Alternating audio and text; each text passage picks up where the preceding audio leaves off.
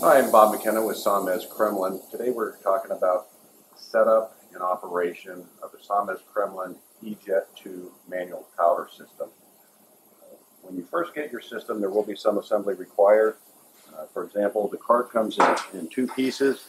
You'll have to put the top part of the cart into the lower part and insert and tighten these two nuts and bolts. You'll also need to install a fitting for your quick connect for your main air supply. The connecting hoses will need to be installed. They're color coded and they're different sizes. These are spelled out in the operator's manual, the correct placement of each hose. The controller will need to be mounted to the cart assembly, and you'll also need to connect your power cord to your gun. Take note that it has a pin system. You don't want to force the connection. There's a little tab that aligns with the female side. You also have an arrow indicator on top to give you a reference point for connecting that. Once it's in place, it clicks in and locks into place. The power cord also comes separately, and it just simply gets pushed right in. The ground wire needs to be connected. In an ideal scenario, you'd have a separate ground point for your part and for the unit.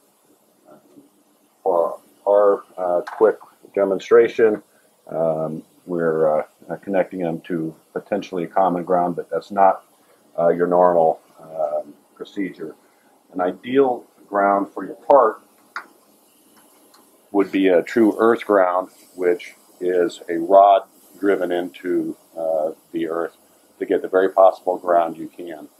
It's really important. The better the ground you have, the better wrap and attraction you're going to have to the part. So very critical to have a good ground on your part. Our power is 110 power.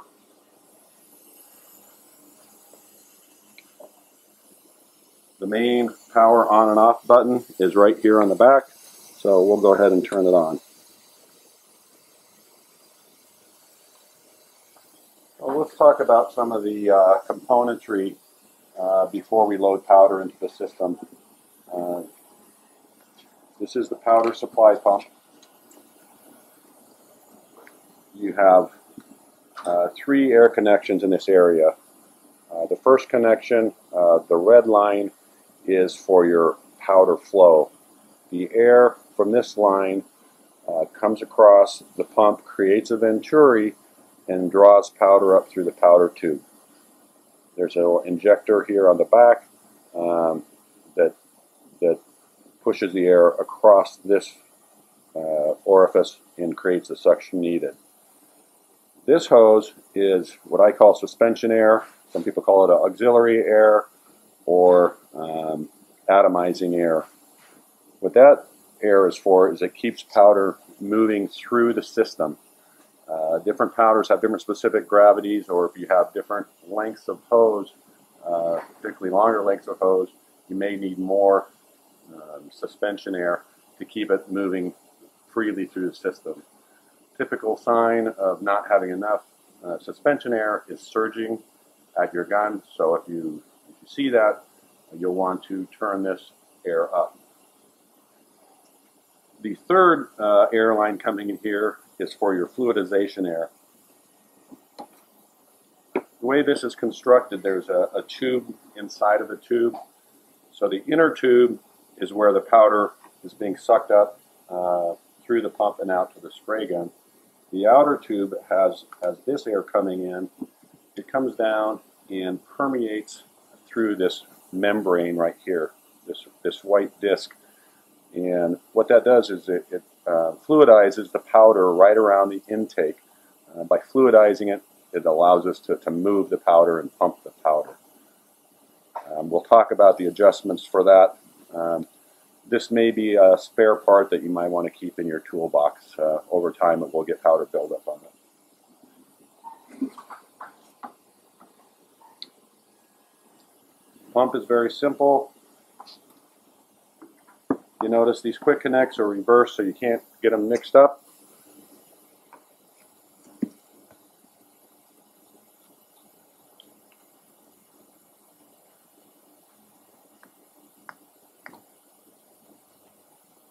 Everything is hand tight. Another toolbox spare part you may want to consider keeping on the shelf is the pump insert. This is a wear item. It should be completely round. Over time, as powder passes through it, it's abrasive and it will wear on it. I've seen it where it's actually worn through. It's worn so bad, or oftentimes you'll look at it and it'll be out of round, so you'll want to replace it.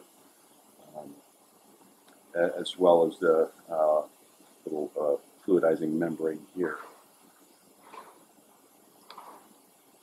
This pump is just a friction fit. No tools required.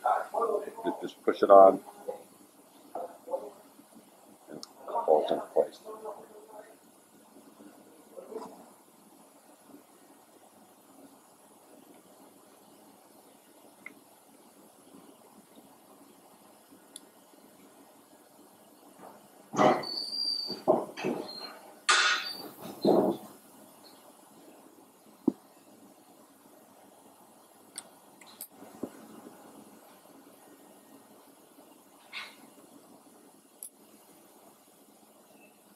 Now let's look at the gun. Before we load powder into the system, let's just look at the components of the gun. Once again, all hand tight fittings. There's two different nozzle styles that will come with the gun. One is a flat fan. The nozzle looks like this. It's available in different sizes for different widths of fan. This is kind of the medium fan nozzle. It corresponds with a flat fan electrode.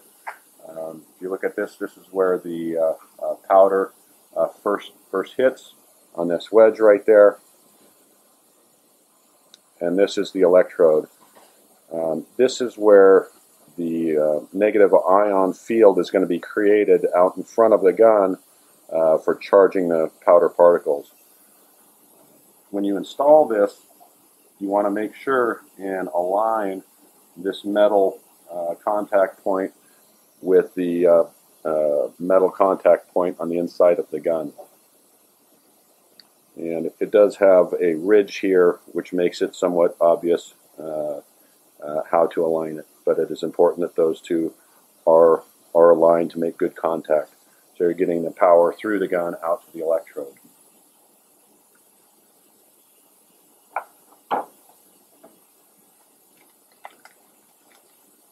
The other style nozzle that comes with the gun is a round style. The round deflectors are available in a range of different sizes.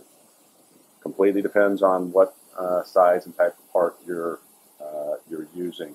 So it's personal preference, and you may want to have several different sizes depending on the project that you're doing. And the round electrode assembly is specific to the round nozzle, so they don't interchange. But as in the flat fan, same thing. You want to make sure the contact points line up when you install it. Today we're going to start with a flat fan. It's our most commonly used. The nozzle has a little cutout in it, matches up with that protrusion, and then you put on the retaining nut. So very simple, very few parts. Very few parts you need to keep on hand to keep the system running. One of the features of this gun that a lot of people like is this quick connect fitting for your powder hose. It's a new unit, so it's a little stiff, but that's the quick connect system. So if you want to quickly change hoses, a lot of people will like to have separate hoses for maybe clear coats, maybe dark colors, blacks, whites. You can use the same hose as long as you clean out very well in between, but you may choose to have separate just to avoid any possible cross-contamination. The other thing that I like about this Quick Connect is it also acts as a swivel, so it takes some stress off the operator when you're getting around complicated parts.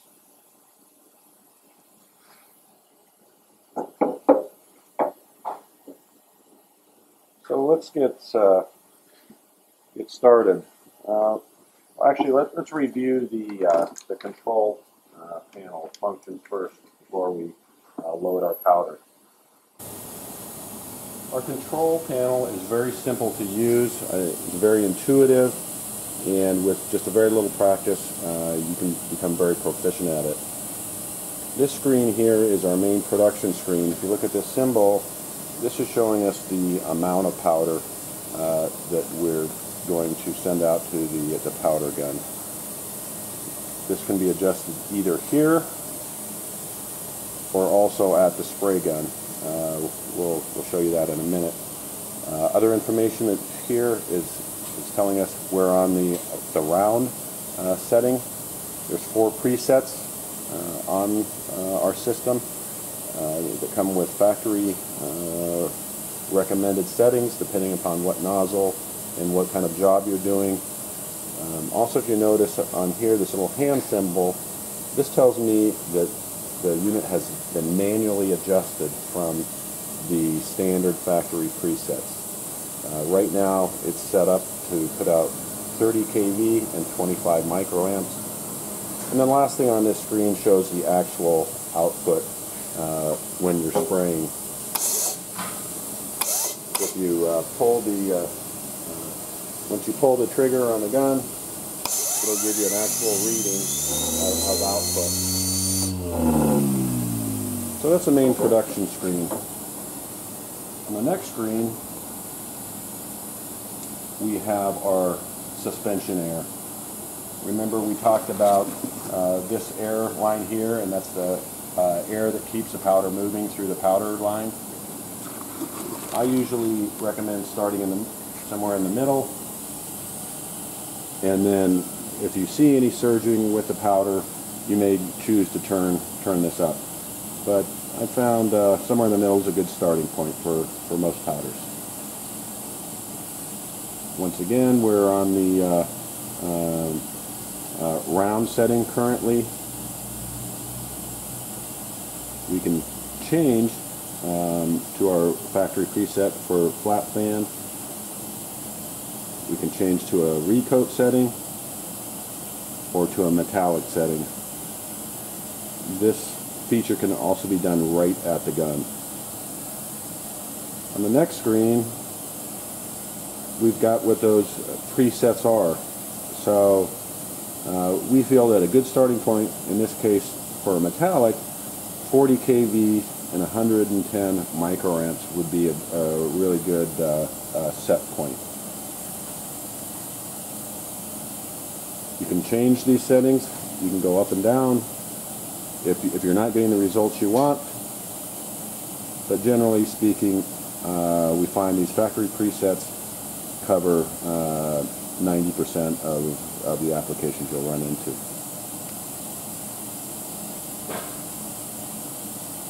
This is simply a screen decision depending upon your ambient light in your shop, if you want a dark or light screen. When you first set up a unit, this is important. This unit's available in box feed, as we're demonstrating today, hopper feed, or in a cup gun version. You'll want to make sure that we selected the right unit type, in this case box feed. When spraying normally, this symbol shows kind of the normal operating distance. In some cases where you have to get up close to parts, for example inside boxes or pipes or something, this setting here will delay the fold back and keep voltage up to get good transfer efficiency. So if you run into a project where the gun is having to get closer than normal to the substrate, you may want to adjust that. And now we're back to the production screen. Let's look at how we can make those same changes that we did on the screen on the gun. So if you see, we've got a plus and minus here. That's the amount of powder.